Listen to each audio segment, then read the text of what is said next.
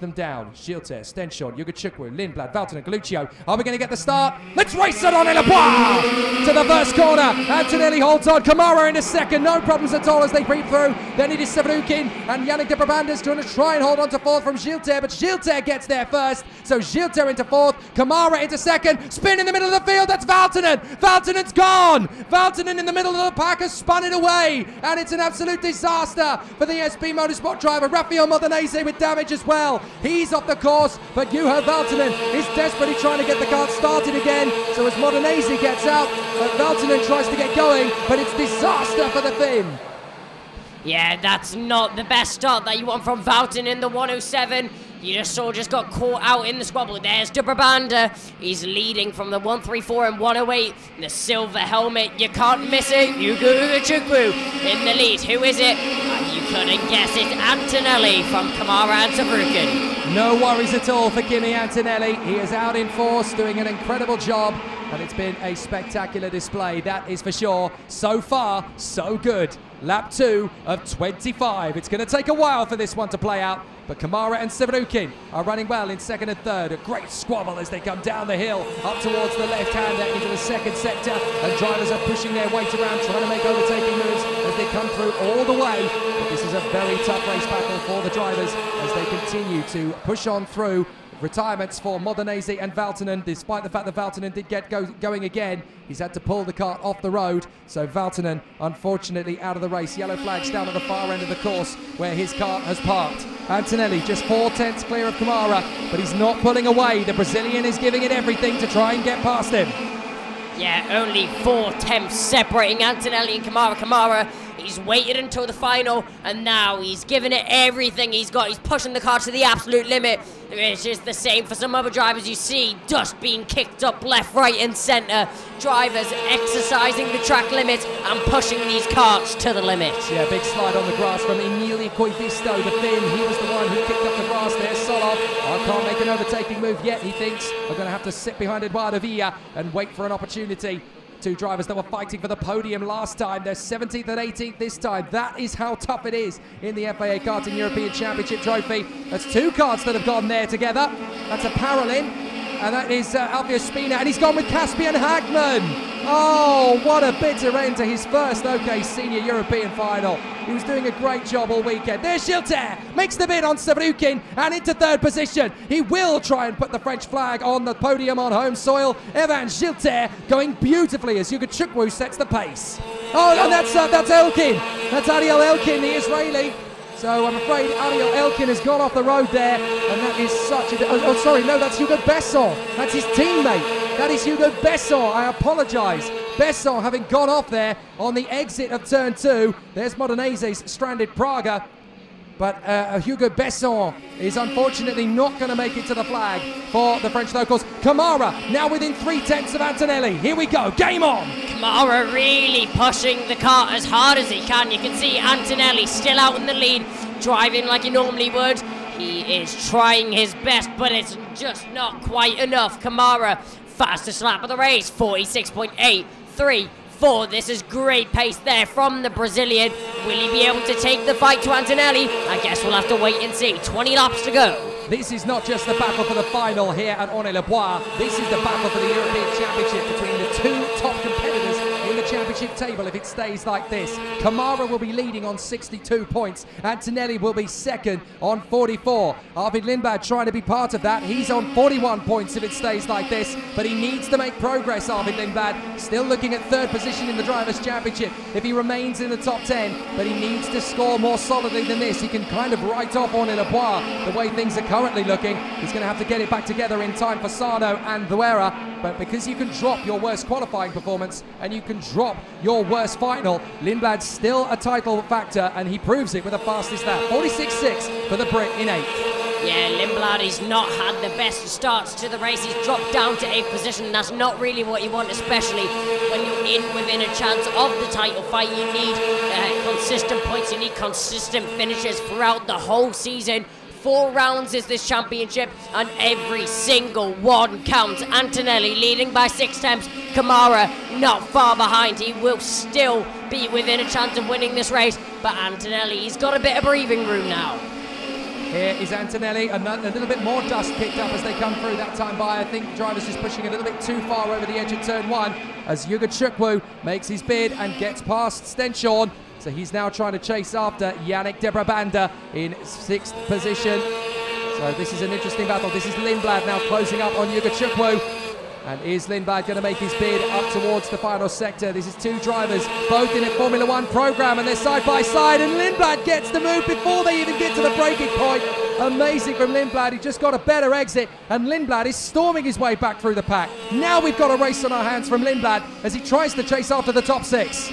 Yeah, great move there from Lindblad, taking every opportunity that he gets. He saw Okjunior just lift off the throttle a little bit to let his teammate pass. He clearly acknowledges that Lindblad is the quicker of the drivers. And who's that off there? That looks like that is Sato. That's Sato off in the RFM. You can see just cutting across the grass, the car bouncing up and down. As we see now the drivers going through our frames. That's the 131 of Gilter. Gilter in 3rd position. He's the home hero, as some may say. He's doing a great job on the podium right now, but Savrukin, the driver that he passed earlier, not giving it up. Gilter is doing a fantastic job here in 3rd position. He wants to put some French interest on the podium, and a great run in 3rd place. Antonelli and Kamara still separated by a few tenths of a second. It's now up to 8 tenths of a second as they come through. So Antonelli doing the best he can to get away from Kamara. But this is nothing in it between these 2 drivers, and they are still pushing hard. Now, a little further back, we've got Ruben Moya there in 12th, in front of Kucharczyk, Solov, Del Pino, Koivisto, and I think that's Eduardo Villa.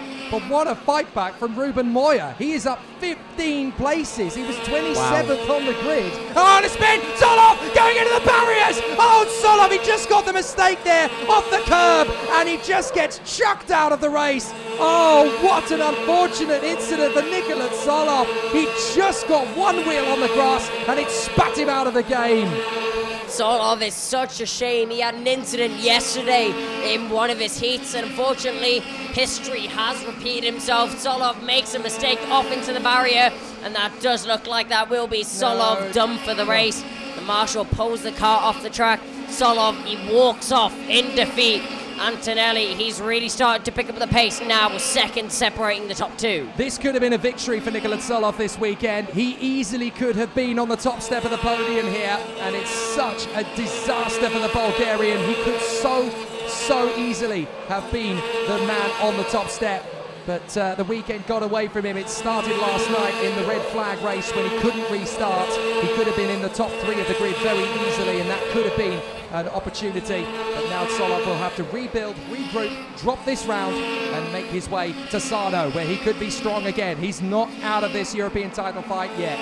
It's going to be very exciting and very interesting to see what he can do, but he's definitely going to have to work hard for it. Now, oh, that's Turney! That's Joe Turney off! My goodness, Joe Turney has had a moment, and that's on the final sector. He now rejoins way down the order. Joe Turney in 28 out of the 29 runners still going around the circuit, make that 30. But Joe Turney out of luck this time as he goes off the road. You can see drivers really pushing the limits and getting spat out. We're only on lap 11 of 25, and some of the big names are starting to crumble. Turney, that's such a shame to see from the Brit. We were talking to him earlier on in the day. It was actually at the start of the day. He was hopeful for the races that he had later on, and unfortunately it hasn't quite gone his way. 1.6. This is the Antonelli that we know. 1.6 seconds separating, and talking about separating, Lindblad goes past Debrabanda.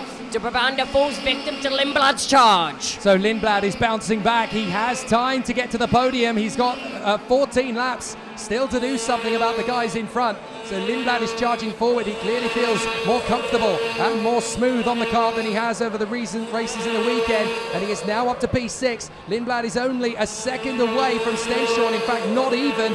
So there's still a good chance for Lindblad to work his way to the podium, because Gilter, Savrukin and Stenshorn are very close together in their fight for 3rd position. Here they come around the final bend and up over the crest. Kamara still trying to stay in touch with Antonelli, but the Italian is just blitzing away. He was clearly just looking after the tyres, and now he's able to unlock that vapid pace and just disappear out in front. Stenshorn on the move, on the inside of Artem Savrukin, gets through to 4th position, and that's going to be ammunition for Lindblad. Here I come, boys. Lindblad on the back of this battle now. The 105 will soon fall victim to the Car Republic behind him. But Antonelli, you saw Kamara staying on with him for a couple of laps. But now we're in the latter stages of the races. Antonelli has found something different. Who's that up the inside? That's Savrukin. Lindblad follows through. Stenchel drops 2 positions. Will Dibrabanda be able to do anything about it? No, he won't. He sticks in behind Stenchel. Stenchel manages to shut the door at the perfect time. But Lindblad, now he's after Savrukin.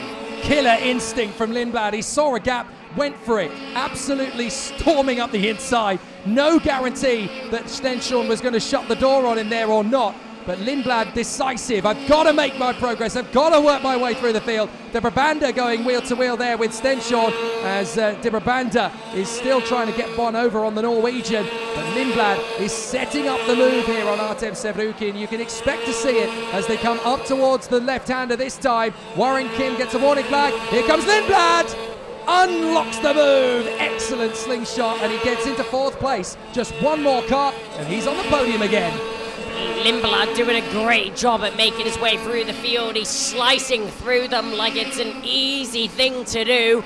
But Lindblad, I'm guessing that's what he's good at. The 102 on an absolute charge right now. Ahead of him is Gilter. The French promise of the podium is slowly coming to a fade as Lindblad starts to arrive on the back of Gilter.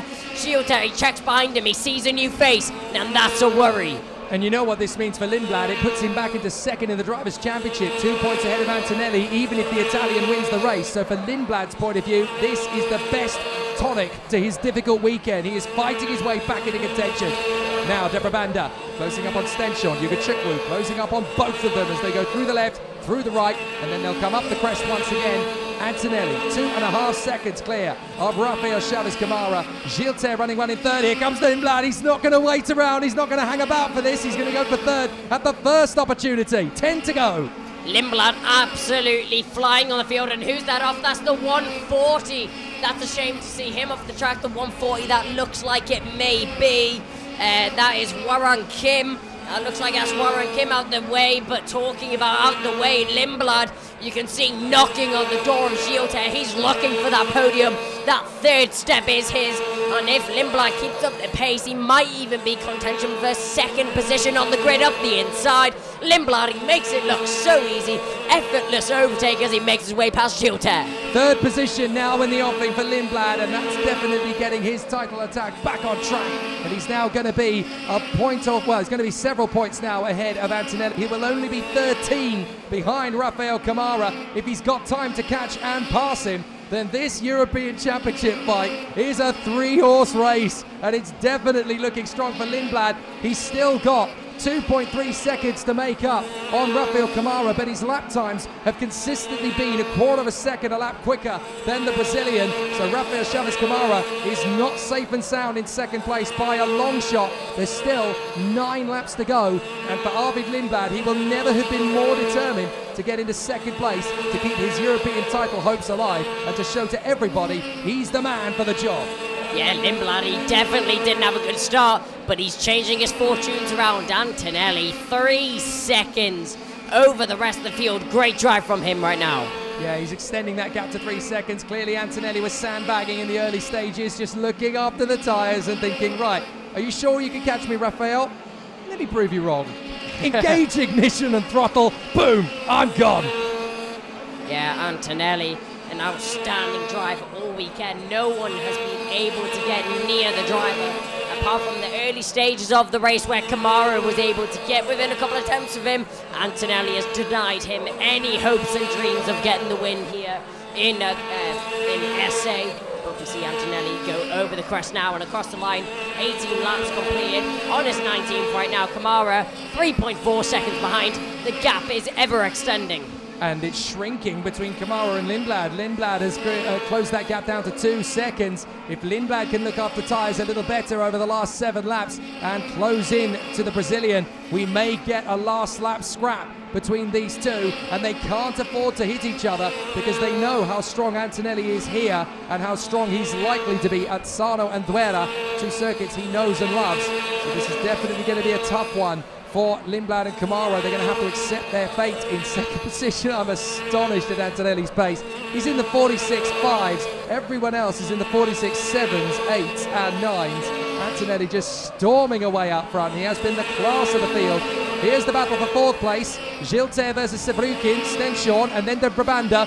Watch for Sevrukin into turn 2. Is this going to be a move for position? No, Gilter is able to extend a little bit there through turn 1. Superior knowledge of this circuit counting in Gilter's favour. Yeah, Sevrukin arriving on the back of Gilter. These two drivers, we saw them battling earlier, and it looks like Sevrukin, he's came back for something else, and he's came back for that position as well. You can see the white helmet of the French promise, the home hero of Gilter, as he's currently in 4th position. The podium hopes slowly fading away as Arvid Lindblad is extending that gap between them, but shortening the gap between him and Kamara. And it looks like Sevrukin, he has Stenshorn de Brabanda to worry about as well. 1.5 seconds now between Kamara and Lindblad. It's a question of when will he catch Kamara, not if. There's 5 laps to go, and Lindblad has already done a quarter of the work in the closing stages. Kamara's tyres look like they may fade dramatically. Lindblad has got to try and keep a lid on himself. He doesn't want to push too hard too soon, because he's got to make sure he does actually catch Kamara rather than burn out the tyres, because he's got to push, but he's also got to conserve. It's a long race. There's 25 laps of the circuit, and you've got 5 to go, including this one. Now, the Brabanda has caught right up to the back of Stenshorn. Stenshorn has caught back to the back of Sevrukin, and Sevrukin has caught right onto the tail of Evan Gilter. 4 drivers, and they all want that 4th place shot. Yeah, Lindblad 1.2 seconds separating him and Kamara. This will update as they cross the line. Is it less than a second? No, it isn't. It's yep, yellow flags. Yellow flags down at the bottom end of the circuit. Who's that off? Yeah, someone's gone. I think it's Arthur Rojon. No. I think we just saw him there. So Rojon walking away from his car. And I don't think he's the only one. I think we've also lost Ricardo Gracia. There he is. Ricardo Gracia for the Forza Racing team. The Brazilian not happy. So Ricardo Gracia walking away from the scene of his stricken expert chassis. And what a shame for the Forza Racing team. You can see there on the back straight. That is that Alfio Spina? Yes, it is. Alfio Spina is there sat on the back of the bank watching the race go on.